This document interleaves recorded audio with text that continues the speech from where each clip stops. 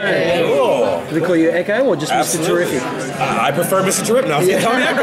Yeah, that's all I So Echo, last season we saw Curtis kind of give Team Arrow an assist. Can we expect now, with it being down to Oliver and Felicity on the team, for Curtis to kind of take up a bigger step? Yeah, you'll definitely see Curtis more involved with the team and really getting out there in the field and just trying to help out as much as he can, even though he's kind of inexperienced and doesn't have it all together. But you'll see his drive really coming through, and I think that's going to be a really cool aspect of him that you get to see, and you'll get to see that juxtaposed with his home life and whatnot as well. So it's going to be a lot of fun.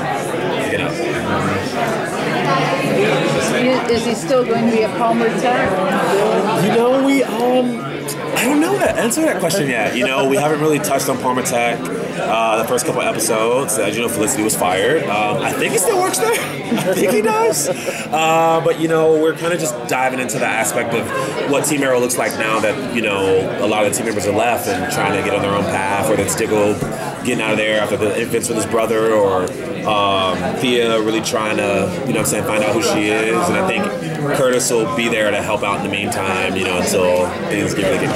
In an enthusiastic, dorky kind of way? Absolutely. 100%. Enthusiasm and dorkiness is popping, Curtis. Are you excited for the The crossovers? show crossover? Oh, yeah. I am so stoked. I want so bad for Curtis and Cisco to have a scene together. That's really what I want. So I hope that gets to happen. Yeah. I'll put it out there. Do it. Tweet. Tell Wendy when she comes over here. Yes. That would actually be a pretty good interaction. Yeah, I think so too. Yeah. With Curtis kind of taking on a bigger role, you know, this season, what would you like to explore in terms of his backstory? You know, I would really like to explore him and Paul's relationship and how they really make it work. I think that they're so good together and really have each other's back, and I think it would be cool to see positive, like, supportive partner who's there, but even though they still have, you know, hurdles to get through, seeing how they cross them and really show that they're really there for each other, really care about each other. So I'm really excited to see their relationship develop further, and also excited to see Curtis get out in the field and, you know, have those growing pains and also be able to kick a little ass. Curtis's transition over to eventually Mr. Terrific, whenever that is, have you already got an idea in your mind on kind of how you want to portray that? Yeah, you know, honestly, from the first audition, we did some different things. They had me play the character 2 different ways, you know. Okay. So that's always something we've been discussing and dealing with in terms of how he is Mr. Terrific. So he will be slightly different from who he is as a regular character.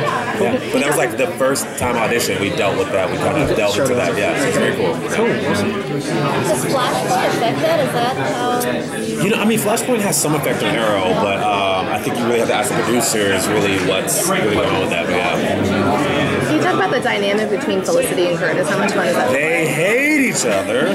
No, they are best friends. I think they are so supportive of each other. There for good news or bad times or anything like that. And I think their dynamic is so special and awesome. I really like how Wendy really phrased it. She said, "Is it God, Emily, oh." You can see we hate each other. Oh.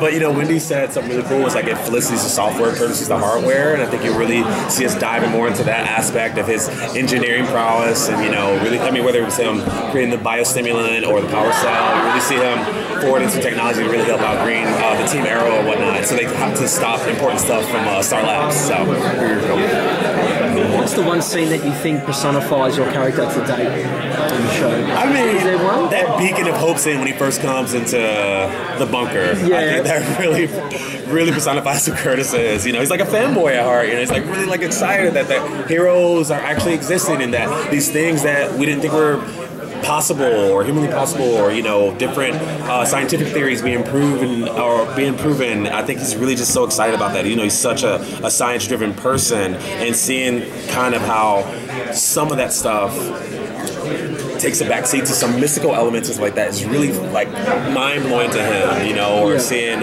you know, different like Earths and stuff like that. I think it's like really like holy crap that these theories are like true. There's wormholes and stuff like, and he loves that type of stuff. So it's really cool. Yeah. Were you a fanboy at heart? I mean, did you read comics? Oh yeah, I'm a huge nerd. Grew up reading comic books, anime, video games, the whole gamut. Playing Yu-Gi-Oh cards. I mean, whatever. You know, I just was really hard into nerd culture. That's my culture, as I call it. But yeah, so it's really a dream come true to be able to be on a superhero show and to actually become a superhero. I'm pinching myself still. What is it like to be here at Comic-Con, knowing like you're a superhero now? It's crazy. You know, last time I was at Comic-Con, I was walking the floor and just like, you know, getting it in, and now it's like I can't even walk outside. People are like, yo! So it's really surreal. And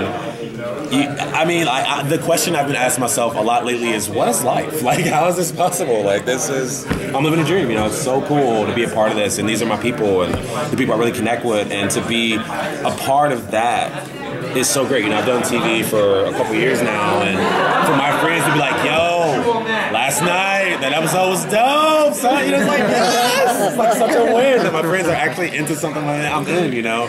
Such a win, yeah. So you started shooting this Yes, season? ma'am. What episode? I'm at episode 3. Okay. Anything that's coming up that you can't wait for the fans to see? So much coming up. I can't wait for them to see the first 2 episodes.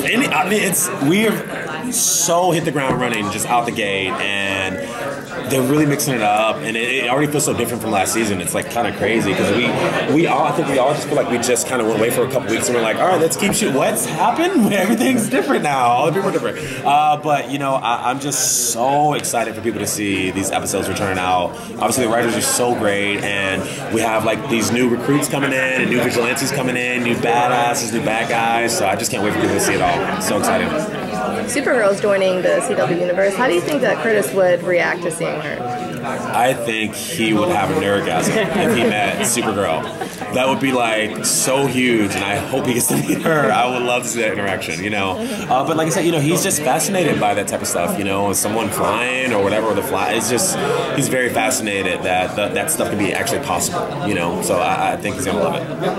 Has he seen The Flash? I'm trying to remember. I mean, he hasn't seen the Flash in the show, but he's obviously heard of Flash. Oh yeah, you but know, he hasn't seen he hasn't seen him okay. officially. He hasn't met him yet. Well, that's the crossover potential I cannot there. wait.